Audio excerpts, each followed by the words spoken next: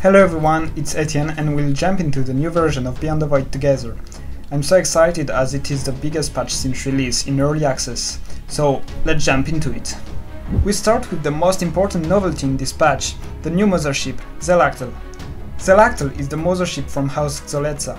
This house mixes organic and non-organic matters to create high-tech objects. These are some kind of weird and disgusting creations, believe me. ZEL'HACTL is supposed to be a sort of close-range carry in Beyond the Void. Its auto-attack and passive reflect this vision.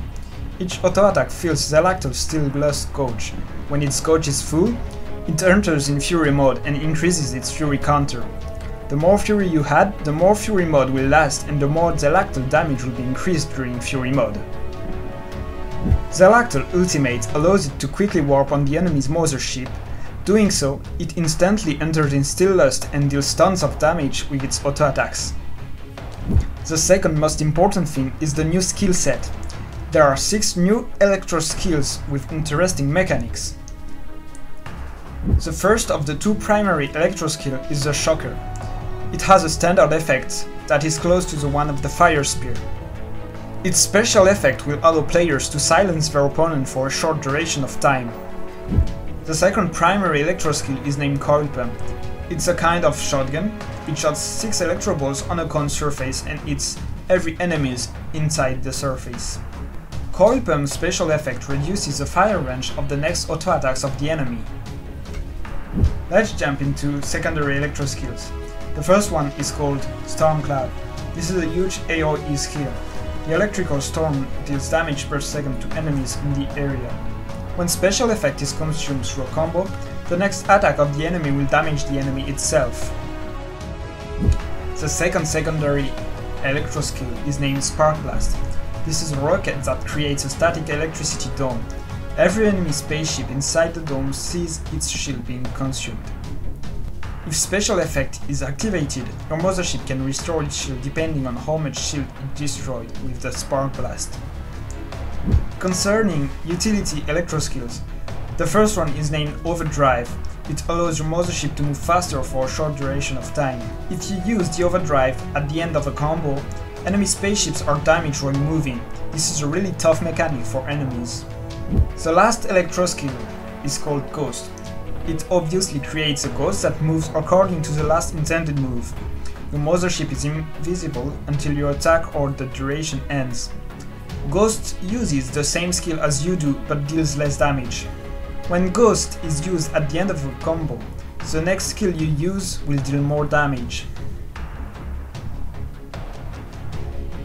In this patch we also implemented a lot of changes in terms of balancing for mothership and skills. Excalibur first just received a small buff for its attack damage.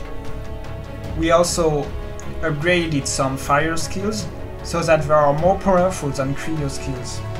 Wall K2 had 2 strong auto attacks, so we decreased the slowing ability and the progressive attack bonus that they provide.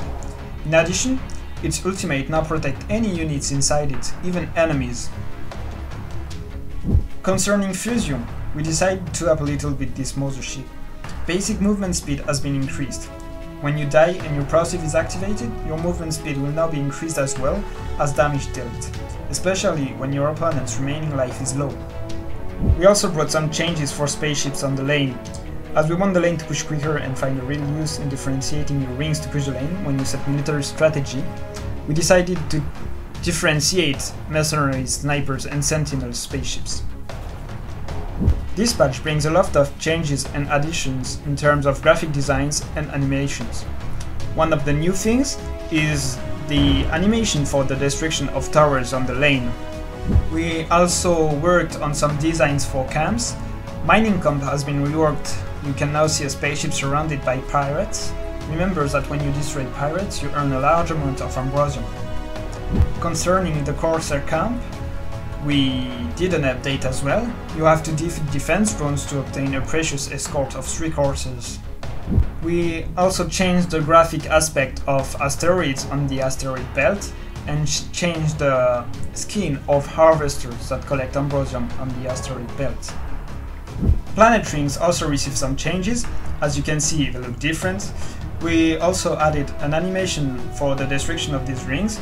As would say our artistic director, it might be a good idea to wear sunglasses playing Beyond the Void. In this patch we also added a lot of sound designs. It still lacks song, but the game doesn't feel empty anymore. We really appreciate the atmosphere that the game delivers, and we think that you will be able to enjoy your games and indeed your victories. That's all for patch 07. You can find all details about the update in the patch note. The link is in the description, obviously. Thanks for watching this video. Don't forget to join the TV official Discord server to not miss anything about the game. Also, don't forget about Scorpio Partners Tournament that takes place on 13th July. I wish you a good day and see you in game.